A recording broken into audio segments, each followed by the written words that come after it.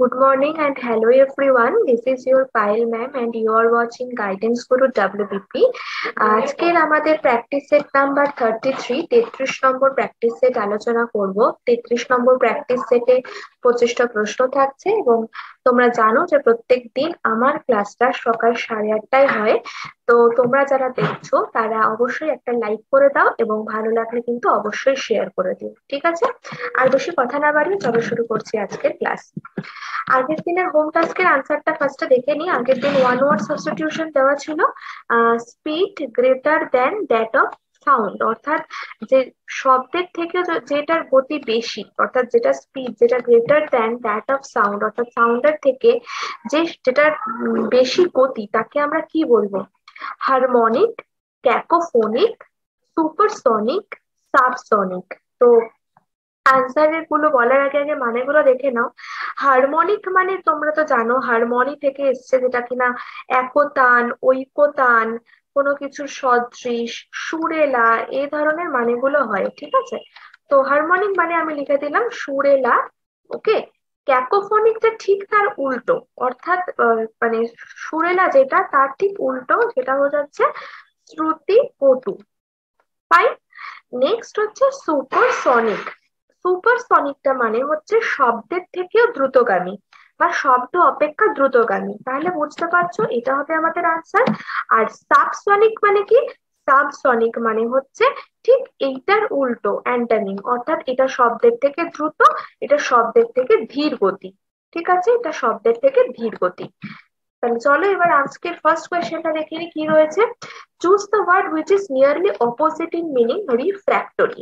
রিফ্র্যাক্টরির opposite word আমাদেরকে এখান থেকে মানে জানতে হবে।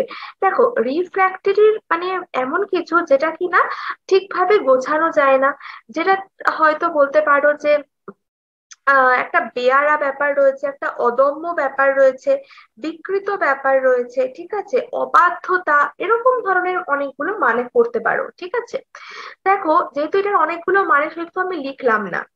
ক্লিয়ার, আমি বলে দিলাম। রিফ্রেশিং মানে কি? রিফ্রেশিং মানে তো জানো যে রিফ্রেশিং বলতে অর্থাৎ অবসাদ দূর করে এরকম বা সতেজ করে এরকম। ক্লিয়ার। বার্ডেনসাম মানে কি? বার্ডেনসাম মানে হচ্ছে কোনো কিছুর ভার, কোনো কিছু ক্লান্তিকর, কোনো কিছু গুরু ভার বলতে পারো, ভারসাম্যপূর্ণ বলতে পারো, সেই ধরনের মানে হচ্ছে বার্ডেনসাম। প্রিভিলেজড মানে নিশ্চয়ই প্রত্যেকে জানো বিশেষ সুযোগ সুবিধা পাওয়া যায় এরকম, বিশেষ অধিকার প্রাপ্ত। আর ম্যানেজেবল মানে হচ্ছে যেটা কিনা সঠিকভাবে দমন করা যায় বা দমনীয়। তো আমরা যখন দেখতে পাচ্ছি এখানে দমনীয় আসছে, তার মানে রিফ্র্যাক্টরি মানে আমি তোমাদেরকে অদম্য বলেছিলাম। তো আমরা মানেটা কিন্তু সেটাই নেব, অর্থাৎ এই রিফ্র্যাক্টরি মানে হচ্ছে যেটা নন ম্যানেজেবল, আর এটা হচ্ছে ম্যানেজেবল, তাহলে অপোজিট হবে ম্যানেজেবল। ক্লিয়ার। দেখে নাও, লিখে দিয়েছি। রিফ্র্যাক্টরি মিনস আনম্যানেজেবল, যেটা বললাম, which is nearly opposite to manageable. Refreshing means revivifying. Burdensome means troublesome, যেটা বললাম ক্লান্তিকর। প্রিভিলেজড মিনস অ্যাডভান্স বা অ্যাডভান্টেজ, বা বলতে পারো যেটা কিনা বিশেষ অধিকার। Question number 2, appropriate meaning of the idiom the bee's knees. The bees knees অর্থাৎ যেটা বলছে যে মৌমাছি বা মাছি যাই বলো, বিষ, তার হাঁটু। এবার দেখো, তার মানে মৌমাছির হাঁটু, এটা একটা অদ্ভুত ব্যাপার, বা এটা একটা মানে সাধারণত ঘটে না এরকম একটা ব্যাপার, তাই না? তো অবশ্যই সেটা কিরকম ব্যাপার? অসাধারণ একটা ব্যাপার, তাই না? অসাধারণ বলতে পারো, অস্বাভাবিক বলতে পারো, বিস্ময়কর ব্যাপার বলতে পারো, তাই না? যে মৌমাছির নাকি আবার হাঁটু। তো অবশ্যই দেখো এখানে আনসার কোনটা হবে? এক্সট্রাঅর্ডিনারি, বিকজ এক্সট্রাঅর্ডিনারি মানে অসাধারণ। অবজারভেন্ট মানে কি? অবজার্ভ করছে যে, যে অবজার্ভ করছে, বা বলতে পারো যে সতর্ক, যে সজাগ, বা বলতে পারো যে পর্যবেক্ষক, তাকে বলা যেতে পারে অবজারভেন্ট, ঠিক আছে? প্রবলেমেটিক, প্রবলেমেটিক মানে তো সমস্যাযুক্ত, নিশ্চয়ই জানো। আর ফুলিশ মানে বোকা। Third question, synonym of banquet. এবার ব্যাংকোয়েট হল সম্পর্কে তো আমরা প্রচুর পরিমাণে অবগত। আমরা যখন কোনো বিয়ে বাড়ি হয় আমরা বলি যে এই ব্যাংকোয়েট হল, এইখানে ব্যাংকোয়েট হল হচ্ছে। তো ব্যাংকোয়েট হল বলতে ভোজ বলতে পারো, কোনো ভোজ উৎসব বলতে পারো, খাওয়া দাওয়া বলতে পারো, এই ধরনের। দেখো, ফাস্ট মানে কি? ফাস্ট মানে দ্রুত হতে পারে, আবার ফাস্ট মানে উপসও হতে পারে, ঠিক আছে? ভোরাসিটি, ভোরাসিটি কথার অর্থ হচ্ছে লোভ, ভোরাসিটি কথার অর্থ লোভ, আর গ্লুটেনি কথার অর্থ হচ্ছে যে ভীষণ খেতে ভালোবাসে বা বলতে পারো পেটুক। আর অপশন বি যেটা আমাদের আনসার সেটা হচ্ছে ফিস্ট। ফিস্ট মানেও কিন্তু সেম, ভোজ, ভোজ খাওয়া দাওয়া, সেটাই হচ্ছে ফিস্ট। ঠিক আছে, ফোর্থ কোয়েশ্চেন এর আর খুঁজতে হবে।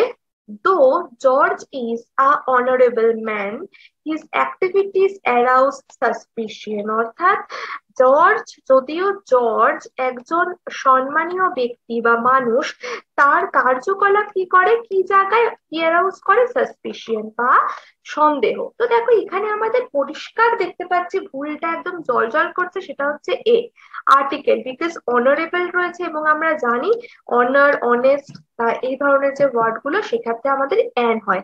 তো বি পার্টে ভুল, কারণ article an is used before honourable as H is silent. তাই কি হবে আনসারটা, দো George is an honourable man, his activities arouse suspicion. Ramesh is working in this factory for the past 3 months.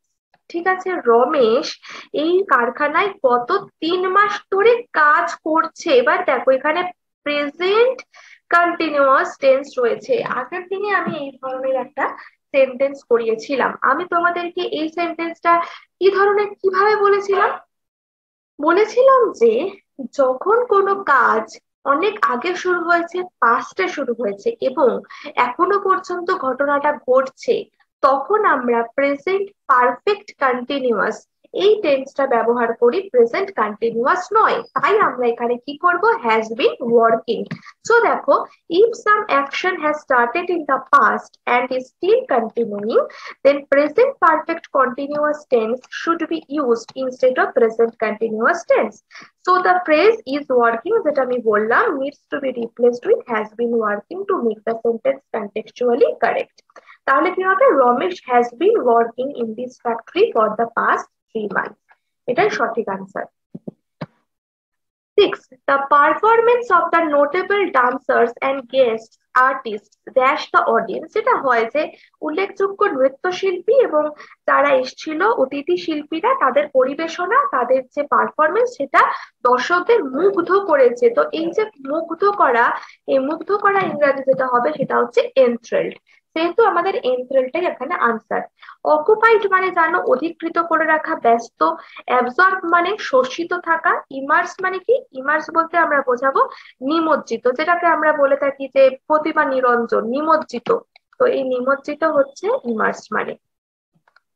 ঠিক আছে, চলো 7 রয়েছে, সিলেক্ট দ্য অ্যান্টোনিম অফ লয়টার। দেখো লয়টার মানে কি, লয়টার মানে কোনো কিছু বিলম্ব করা, বা আরেকটা মানে হয় সেটা হচ্ছে এদিক ওদিক ঘোরাফেরা করা। তো আমরা এখানে বিলম্ব করাই নিলাম। ঠিক আছে, অ্যান্টোনিম আমাদের চেয়েছে দেরি করা বা বিলম্ব করা। দেখো ল্যাগ ফার্স্টে যেটা রয়েছে, ল্যাগ মানে কি, ল্যাগ মানে হচ্ছে ধীরে ধীরে চলা বা আস্তে আস্তে চলা। হ্যাসেন কি, হ্যাসেন মানে খুব তাড়াতাড়ি চলা, ঠিক আছে, দ্রুত চলা। অ্যাম্বল, অ্যাম্বল কথার অর্থ হচ্ছে আবার ধীরে সুস্থে চলা, এবং লল যেটা রয়েছে সেটাও হচ্ছে আস্তে আস্তে চলা বা মানে অলস ভাবে শুয়ে থাকাও বলতে পারো। তাহলে এটা যদি বিলম্ব হয় তাহলে তাড়াতাড়ি কোনটা বললাম, হ্যাসেল। তাহলে লয়টারের অ্যান্টোনিম হবে hassle. Next 8, synonym of bristle. Bristle কথার অর্থ কি, ব্রিসেল কথার অর্থ কাঁটা বিশেষ। ঠিক আছে, কাঁটা বিশেষ, শক্ত লোম টাইপের। দেখো থর্ন, থর্ন মানে কাঁটা। ট্র্যাঙ্কুইল মানে কি, ট্র্যাঙ্কুইল মানে হচ্ছে প্রশান্ত, প্রশান্ত। ফ্রিকশন মানে কি, ফ্রিকশন মানে হচ্ছে ঘর্ষণ। আর স্লিক মানে মসৃণ। তো এখানে দেখো যেটা হবে, কাঁটা আমি বললাম থর্ন, থর্ন হবে এখানে আমাদের সঠিক উত্তর। ব্রিসেলের synonym thorn. 9, he was too conscientious in the discharge of his duties that he could not serve that exploiter for long.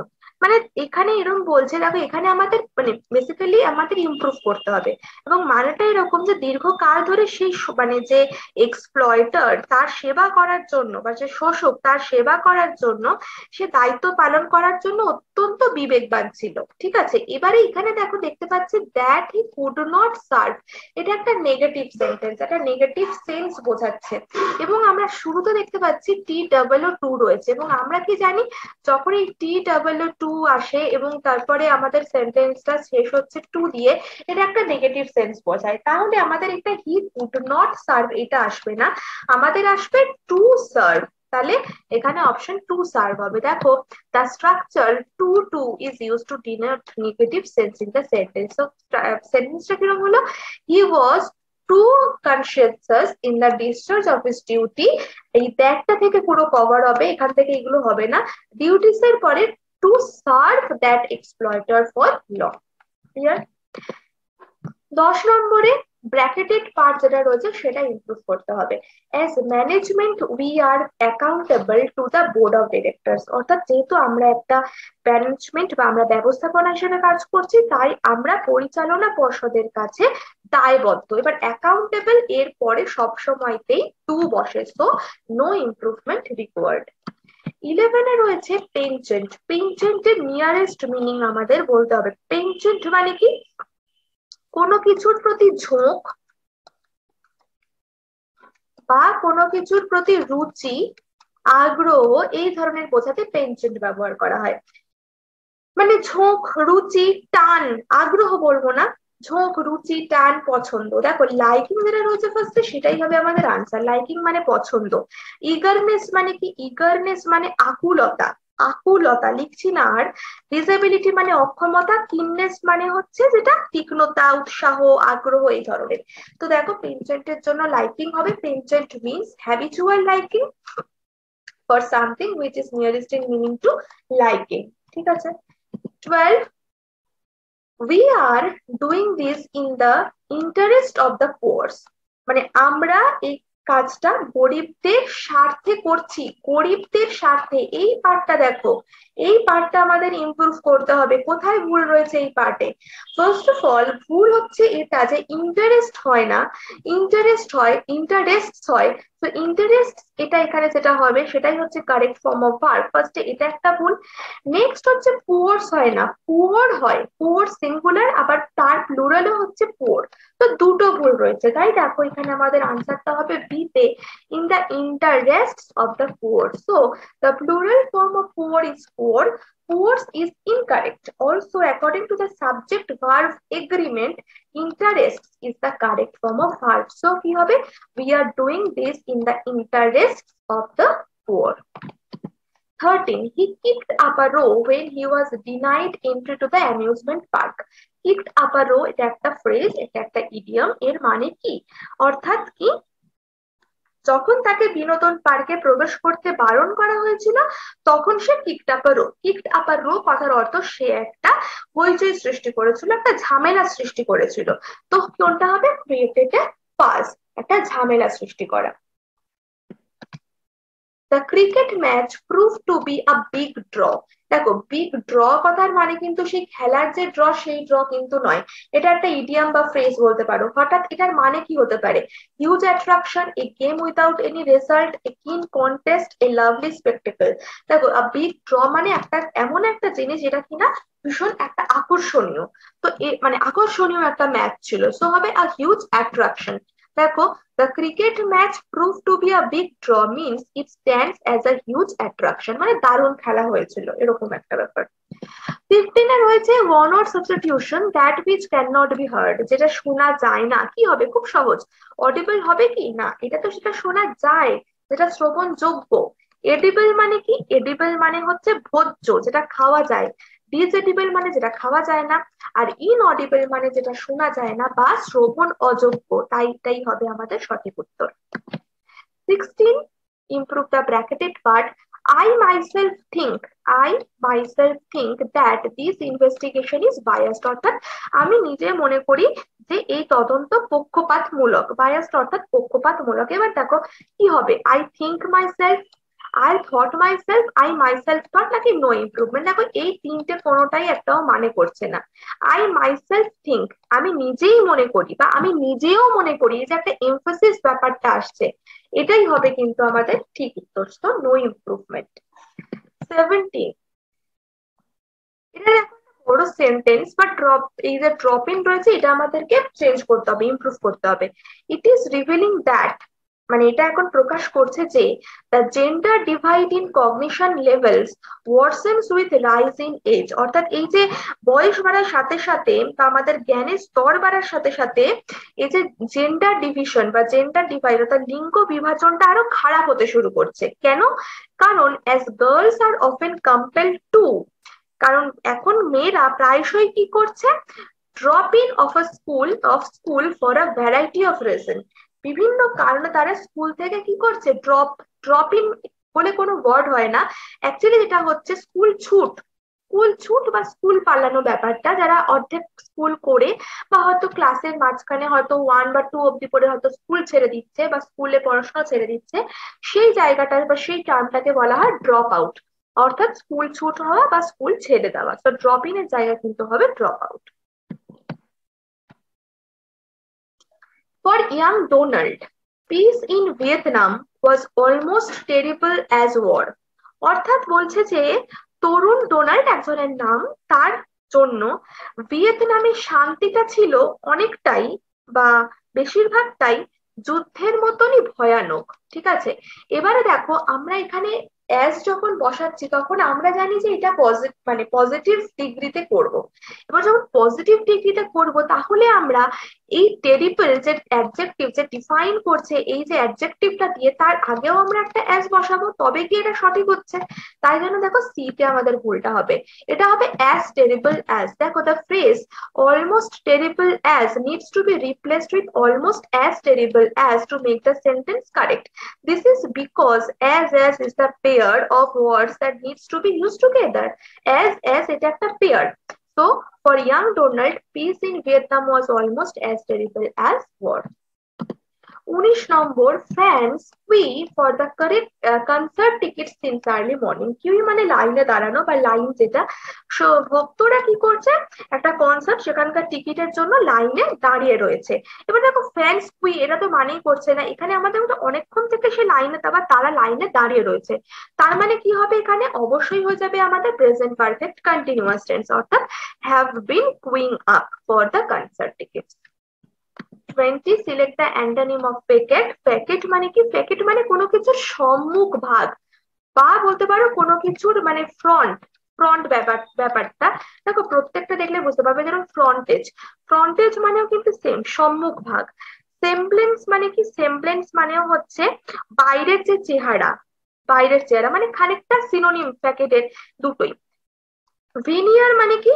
Veneer মানে হচ্ছে কোনো কিছুর বাহ্যিক যে আবরণ সেটা, মানে সেম, এ বি সি তিনটেই সেম। রিয়েলিটি হচ্ছে বাস্তব। এবার দেখো রিয়েলিটিটা মানে এমন কিছু যেটা কিনা তুমি যেটা সামনে থেকে দেখছো সেটা না, বরঞ্চ যেটা গভীরে লুকিয়ে আছে বা যেটা পশ্চাৎ ভাগ সেটা। তো কাইন্ড অফ এটাই আমরা কিন্তু অ্যান্টোনিম করব। কারণ দেখো ফেকেট means an outward deceptive appearance, so it's opposite must mean reality. Frontage, semblance, and veneer all provide synonyms for the word facade. Clear? 21. Rohan said, where shall I be this time next month? অর্থাৎ রোহান বলল যে আমি এই মানে সামনের মাসে এই সময় আমি কোথায় থাকবো, তাই তো? তাহলে এখানে আমরা বুঝতেই পারছি যে এখানে রোহান জিজ্ঞাসা মানে একটা ভাবছে কিছু, তো অবশ্যই ওয়ান্ডার হবে, এবং ওয়্যার হলো জাস্ট যেরকম অ্যাজ ইউজুয়াল আই এর জায়গায় হয়ে যাচ্ছে হি, আর শ্যাল মানে এটা আমাদের যেহেতু পাস্ট টেন্সে চলে যাবে তাই উড, বি দ্যাট টাইম যেহেতু দিস রয়েছে আমাদের এখানে ইনডাইরেক্টে দ্যাট হয়ে গেল, নেক্সট মান্থ বলতে ফলোইং মান্থ। ক্লিয়ার? 5 নম্বরে select the synonym of রেন্ডেস verse. রেন্ডেস verse মানে হচ্ছে মিলন স্থল, রেন্ডেস ভার্স। ঠিক আছে, এবার দেখো ট্রিস্ট, প্রথমেই যেটা রয়েছে ট্রিস্ট মানেও কিন্তু সেম, মিলন স্থল। ডিসপার্সাল মানে কি? বিচ্ছুরণ, ঠিক আছে। রিফট কথার অর্থ ফাটল। স্প্লিট মানে তো তোমরা জানো বিভক্ত। ঠিক আছে, তাহলে এখানে আমাদের কিন্তু ট্রিস্ট হয়ে যাবে সঠিক উত্তর, মিলনস্থল। The telecom sector is the backbone to the digital India vision and it deserves an enabled regulatory environment. অর্থাৎ টেলিকম সেক্টর হলো ডিজিটাল ইন্ডিয়ার যে ভিশন, যেটা ডিজিটাল ইন্ডিয়া ভিশন, তার ব্যাকবোন বা মেরুদণ্ড, এবং এটা একটা সক্ষম বা এনেবল, যেটা বলছে নিয়ন্ত্রক পরিবেশের দাবিদার, ডিজার্ভ করে। তো অবশ্যই এখানে এনেবলড রেগুলেটরি হবে না, এখানে হয়ে যাবে কি এনেবলিং রেগুলেটরি। ঠিক আছে, enabling regulatory. 24, passive form of the given sentence কি হবে? হিজ এল্ডার সিস্টার টট হিম ইংলিশ। তার বড় বোন তাকে ইংলিশ শিখিয়েছে বা পড়িয়েছে বা পড়াতেন, এখানে বেসিক্যালি পাস্ট টেন্স রয়েছে তাই জন্য পড়াতেন। তো এখানে আমাদের যেটা হবে খুব ইজি, যে হি ওয়াজ টট, হি ওয়াজ টট, কারণ এখানে হিম রয়েছে তাই হয়ে গেল হি, সেটার জন্য পাস্ট টেন্স বলে ওয়াজ হলো, আর যেহেতু টিচার থার্ড ফর্ম টট, সেটাই হবে English by his elder sister. Question number 25 and the last question. Heavy work has been thrusted on me. Heavy work has been thrusted on me. Thrusted মানে কোনো কিছু কাজ চাপিয়ে দেওয়া, ভার চাপিয়ে দেওয়া, অর্থাৎ একটা বিশাল দায়িত্ববান কাজ, একটা ভারী কাজ আমার উপরে চাপানো হয়েছে। তো এই যে সেন্টেন্সটা দেখতে পাচ্ছ, এই সেন্টেন্সটাতে ভুল রয়েছে কি? এখানে কোথাও ভুল নেই। মানে heavy work has been thrusted on me মানে এটা আমাকে চাপানো হয়েছে আমার উপরে, সেখানে অবশ্যই আমাদের কিন্তু perfect continuous, sorry past perfect হবে। তো হ্যাজ বিন ট্রাস্টেড, এটাই হয়ে যাবে সঠিক উত্তর, নো ইমপ্রুভমেন্ট। এবং আজকের হোম টাস্কটা দেখে নাও, fill in the blank. The owner of the house was dash at the watchman for letting in a stranger. ঠিক আছে, ইমপেশেন্ট, ইনডিগনেন্ট, ইনডিফারেন্ট, ইনডালজেন্ট। কোন উত্তরটা হবে? তোমাদের প্রত্যেকের থেকে আশা রাখছি প্রত্যেকে জানিও। তো thank you all for watching. দেখতে থাকো আমাদের চ্যানেল। আমার ক্লাস